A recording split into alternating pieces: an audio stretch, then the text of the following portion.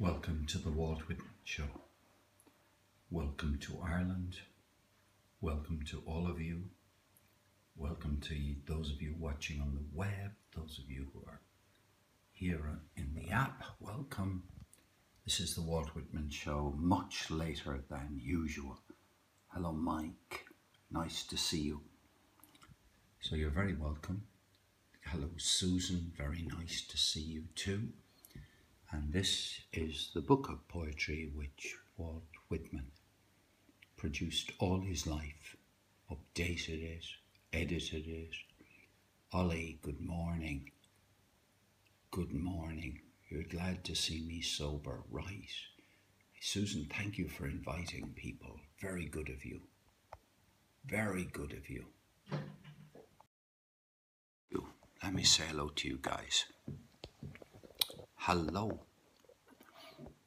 Yeah, so this is probably about 3 hours later than usual. Yes, I've been out this evening and I've been playing poker. So I've just returned. So, Hillend, did I see you there? So I'm going to, I thought, well, we are going to have a Walt Whitman show today. And it'll be a bit unusual, but we're still going to have our daily helping of poetry by Walt Whitman. And for those of you who don't know much about, this is his photograph shortly before he died in 1892, and slowly, gradually, day by day, the Walt Whitman Show is reading. We're going to read all of this book, the whole lot of it, with an aim to eventually read every bit of poetry written by Walt Whitman from the beginning of Leaves of Grass. So let me just get myself ready for reading.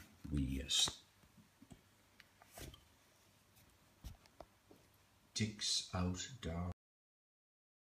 Goodness knows what that means. I hope you enjoyed my sick. Oh, I felt for you. I really did feel for you, Marissa. I did. That must have been such a strain on your voice. My goodness, to sing while you were in with such a cold. It was really good of you, though. I loved it. I loved it. Really did. So we have another song from Walt Whitman. Song of the Broad Axe. And I'm going to read you a bit of it. David Atchison, Party World.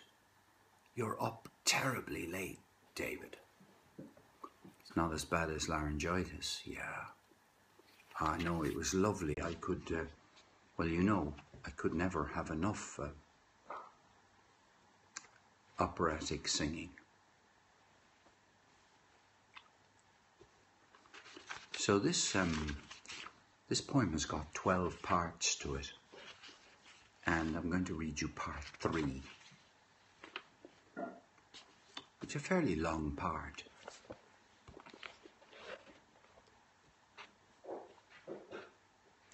So, with no more ado, and except for sorting out the camera, let me just sort you out there for a second. I want to, I'd like to give you the best of you. So, what I'm going to do is read from Walt Whitman, and depending on how long it takes, I'm going to read the same piece of poetry twice, because I think it takes twice for a poem to start to sink in. So last night we had yesterday we had parts 1 and 2, and tonight we're going to we're going to get to part 3. So, just have a little drop of cold tea.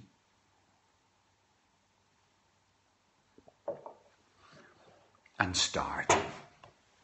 Part 3 of Song of the Broad Axe by Walt Whitman.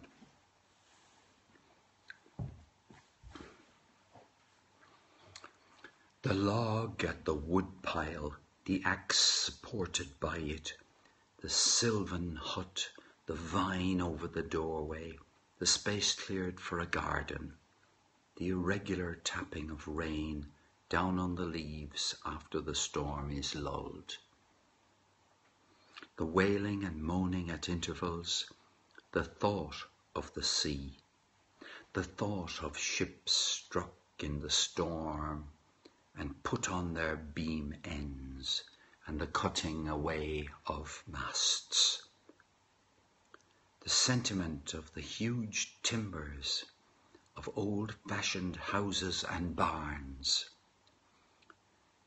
The remembered print or narrative, the voyage at a venture of men, families, goods.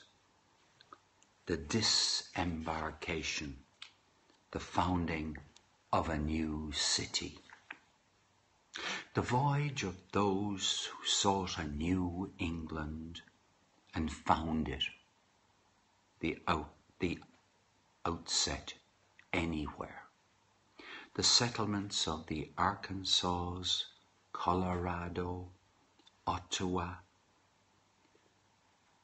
Willamette, the slow progress, the scant fare, the axe, rifle, saddlebags, the beauty of all adventurous and daring persons, the beauty of wood boys and wood men with their clear, untrimmed faces, the beauty of independence, departure, action that relies on themselves, the American contempt for statutes and ceremonies, the boundless impatience of restraint, the loose drift of character, the inkling through random types, the solidification, the butcher in the slaughterhouse, the hands aboard schooners and sloops, the raftsman, the pioneer, lumbermen in their winter camp, daybreak in the woods, strips of snow on the limbs of trees, the occasional snapping, the glad, clear sound of one's own voice, the merry song, the natural life of the woods, the strong day's work, the blazing fire at night, the sweet taste of supper, the talk, the bed of hemlock boughs, and the bear skin. The house builder at work in cities or anywhere. The preparatory jointing, squaring, sawing, mortising, the hoist up of beams, the push of them in their places, laying them regular, setting the studs by their tenons on the mortises according as they were prepared, the blows of mallets and hammers, the attitudes of the men, their curved limbs, bending, standing astride the beams, driving in pins, holding on by posts and braces, the hooked arm over the planks, close to be nailed. The hooked arm over the plate, the other arm wielding the axe. The floor men forcing the planks close to the nailed, their postures bringing their weapons downward on the bearers, the echoes resounding through the vacant building, the huge storehouse carried up in the city well under the way. The 6 framing men, 2 in the middle and 2 at each end, carefully bearing on their shoulders a heavy stick for a crossbeam. The crowded line of masons with trowels in their right hands, rapidly laying the long side wall, 200 feet from front to rear. The flexible rise and fall of backs, the continual click of the trowels striking the bricks one after another, each laid so workmanlike in its place and set with a knock of the trowel handle. The pile of materials, the mortar on the mortar boards, and the steady replenishing by the hod men. Spar makers in the spar yard, the swarming row of well-grown apprentices, the swing of their axes on the square-hewed log, shaping it towards the shape of a mast. The brisk, short crackle of the steel driven slantingly into the pine, the butter-coloured chips flying off in great flakes and slivers. The limber motion of brawny young arms and hips in easy costumes, the constructor of wharves, bridges, piers, bulkheads, floats, stays against the sea, the city fireman, the fire that suddenly bursts forth in the close-packed square, the arriving engines, the hoarse shouts, the nimble stepping and daring, the strong command through the fire trumpets, the falling in line, the rise and fall of the arms forcing the water, the slender, spasmic, blue-white jets, the bringing to bear of the hooks and ladders and their execution, the crash and cut away of connecting woodwork, or through doors if the fire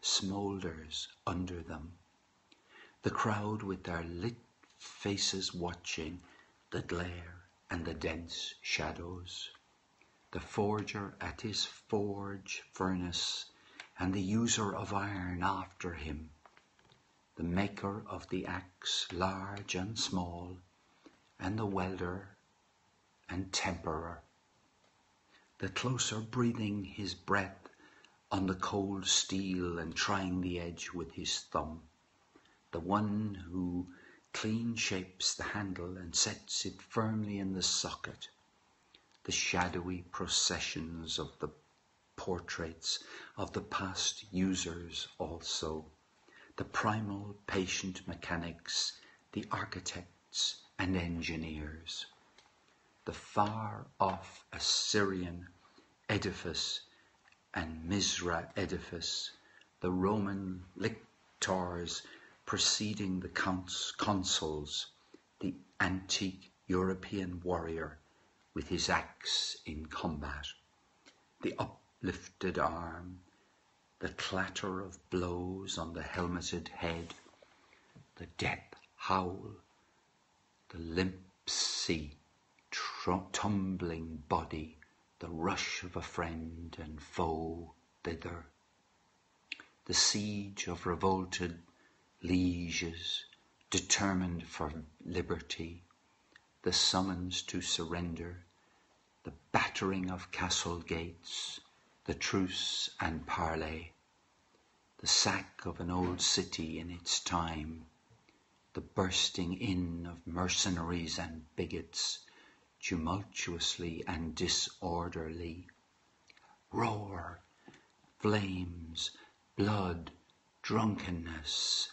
madness, goods freely rifled from houses and temples, screams of women in the grip of brigands, craft and thievery of camp followers, men running, old persons despairing, the hell of war, the cruelties of decreeds, the list of all executive deeds and words, just or unjust, the power of personality, just or unjust.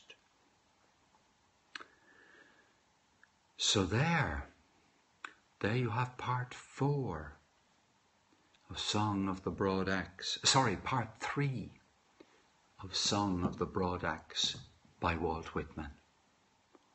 Thank you very much, Susan. Thank you very much, Ollie. Yes, there's a lot in there. There's a lot in there. And a lot about building houses, and a lot about bricklayers and hod carriers and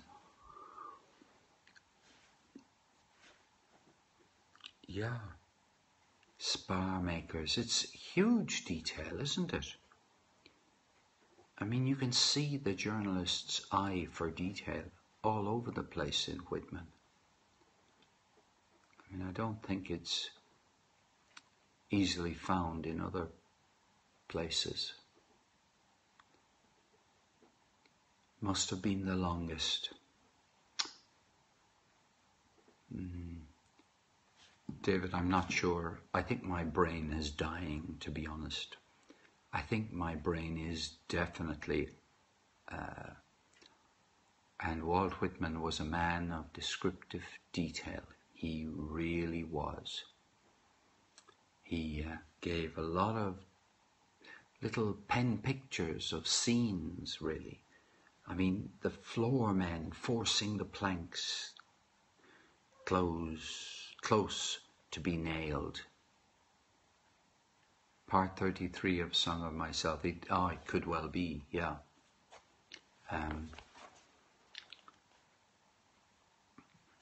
Part 33 of Song of Myself. Let me just have a look at that, because that's... that's 1, 2, 3, 4, 5, 6, 7, 8, 9, 10. That's 10 pages in the book. Energized gusto, yes, I love the work. I'm running on, what would you call it, reserve fuel tank. You're quite right. Part 33 of Song of Myself is longer. And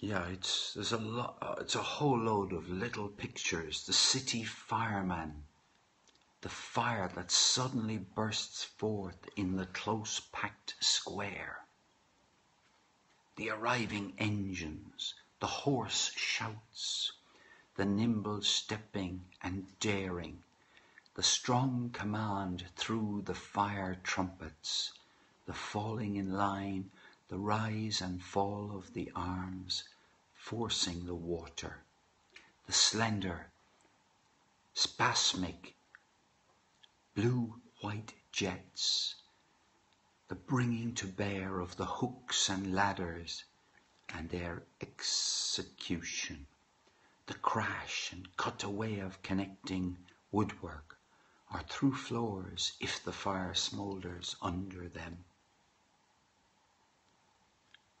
So that's great detail.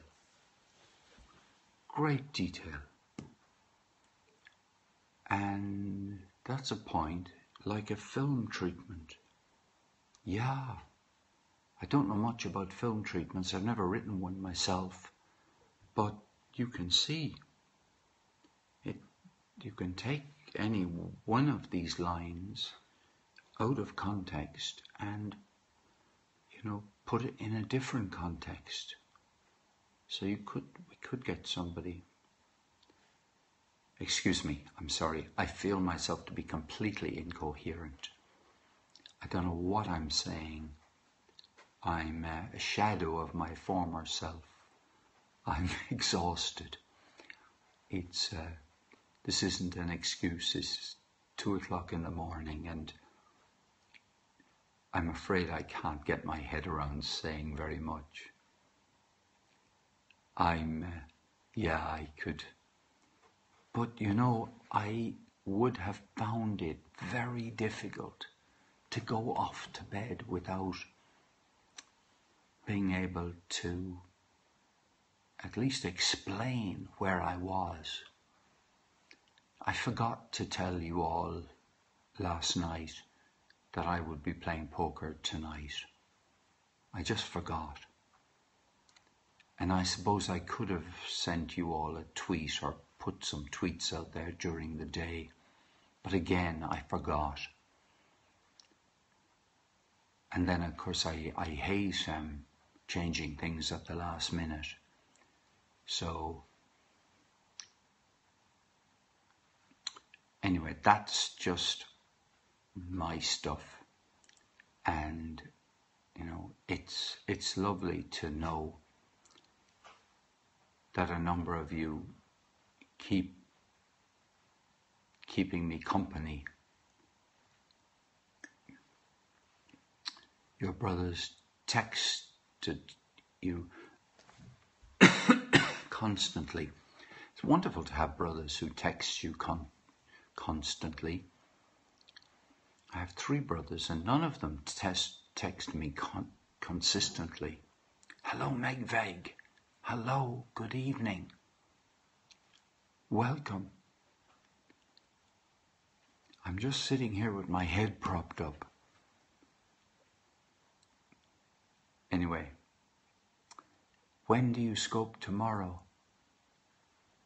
Well, if you're referring to Scope Day, I'm not featured on Scope Day. I'm not associated with Scope Day at all. I'm intrigued to know what it's going to be like. I haven't studied who are the selected featured artists yet. You Google some flights and driving distance in Ireland for preparation for visiting in the near future. Whoopee! Oh, that's lovely to hear. I would be delighted to meet you and take you for coffee and help in any way if you needed any help in relation to getting around Ireland. Oh yeah. And we could do some scopes together. You can hit everything within the 2-week trip you're considering, right? The person who came to Ireland who used to be pretty active here on Periscope, but she doesn't use it anymore, was Susan Bowen Photo. And I met her in Kinsale, and she's a lovely person. We spent a few hours together. So, back to the poem. I like how the axe is a character for Walt, as the moleskin is a character for me. It's true, actually. That's quite an interesting, well, that's a very attractive observation, I must say, Andrew. Yeah, the axe is a character, yeah. The maker of the axe, large and small, and the welder and temperer, the chooser breathing his breath on the cold steel and trying the edge with his thumb, the one who clean shapes the handle and sets it firmly in the socket. Yeah, it's good stuff. If you ever get a chance to see, a traditional way of making an axe, I highly recommend it. The way axes were made in, quote, the old days.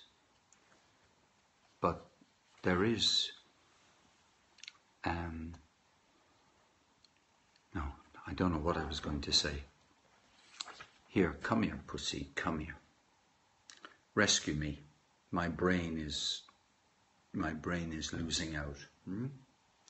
I took him to the vet today because he's got a very strange white patch behind his ear. In fact, it's come here. Will you show the people your ear? Let's just show you the ear. Come on. Don't know if you can see now. He's got a little something there. Yeah, there's some hair missing. And yes, he's just started to go out very recently, like in the last few days. He's now sitting on top of the keyboard. The vet didn't know what it was. She just didn't know what it was. She said it wasn't ringworm. She said he's not scratching himself. Well, I told her that, and he doesn't scratch himself. So she's asked me to bring him in on Monday at 9 o'clock in the morning on Monday for observation.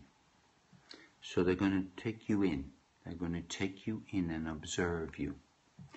You know, Susan, that's a very interesting point, because my wife asked me the same question.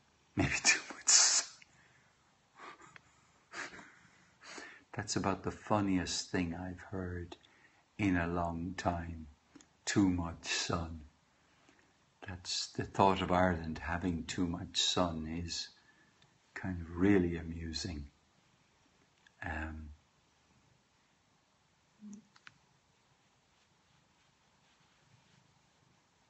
Anyway, this little fella here is cats get cancer too readily. Oh my goodness. Well, I know they get it, but I didn't know, you can't get cancer at this stage of your life. Puma didn't look too enthralled going to the vet in that photograph. No, he was a bit, he was going somewhere strange, and he was being pulled around the place by somebody. Is it bright or dull? It's dull. It's dull, really. I wouldn't say it was bright. I was going to show it to you if I can, but not as easy as it looks. In fact, I can show it to you. I can, of course, show it to you. Let me just do this way. You have a cat doctor. Hello, Puma. No, let me just show you. Can you see that there now? Can you see that? I think you can. Yes. You just want to know, Puma. Here, have a look. I'm going to give Puma a view of... Here you are, Puma. Look. What's that?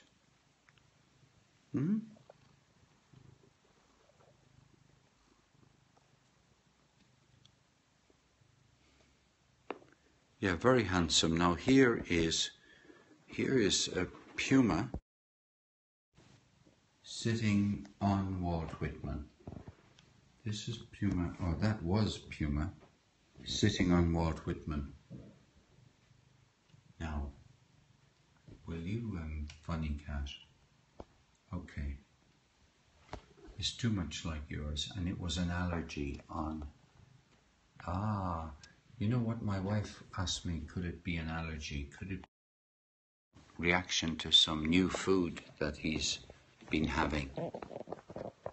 I said I hadn't a clue. It hadn't crossed my mind that, it could be an allergy. But anyway, I've got to bring him back on Monday. So we hopefully will find out on Monday what's wrong with you, little Puma. about the only thing I can really talk about at the moment is Puma. Do you have poison ivy here? No, don't think so. I'm not 100% sure, but he couldn't get it from eating bamboo leaves, could he? Yes, I do have 4 oak trees in the garden. 4 oak trees. But he's hardly been out at all. Like, he had this on his ear before he was ever let out.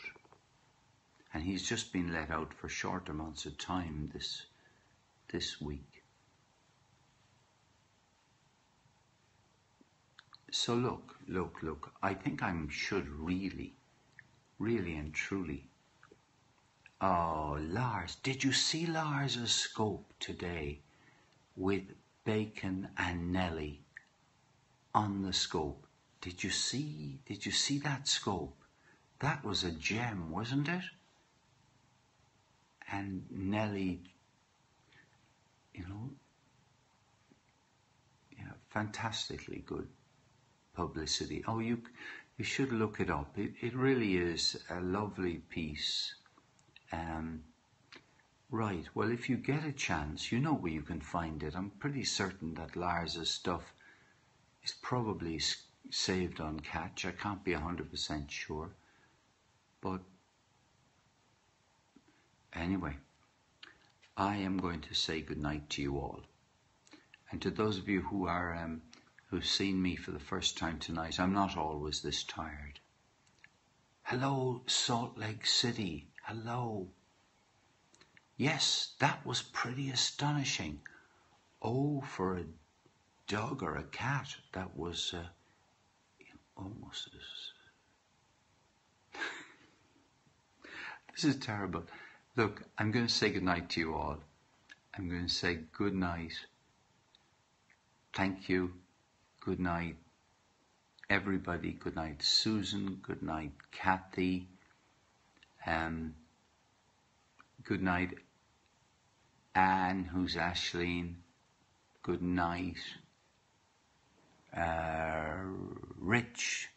Oh yeah, Saratoga. Good night. Good night. Russell's verse. Good night to you. Good night. So I must go gentle. I must go gentle into that good night. Hey, good night. Okay, I'm going to close down now. Bye. Bye-bye, and thank you very much for your company. Bye-bye.